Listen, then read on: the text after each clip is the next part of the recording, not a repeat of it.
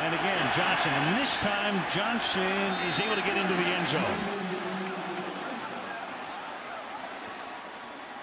Will Johnson, the fullback, running out of the tailback spot behind Nixon. They go 80 yards in 7 plays to get right back in it. Late shift down here actually worked to the Pittsburgh Steelers' favor. They sort of went out of the hole and created just enough room there for Will Johnson to get up and over the top.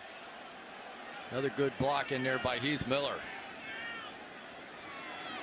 That was much needed. And now the Pittsburgh Steelers, one of the better teams at converting 2-point conversions.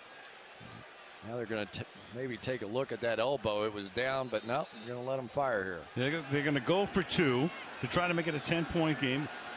Under Tomlin, as you can see, a lot of success. Keep in mind, too, if somehow the defense winds up with the football and runs it all the way back, they get 2 points. New rule.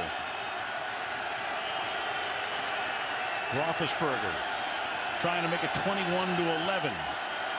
Inside fake pass is taken in by Markus Wheaton for the conversion. And Ben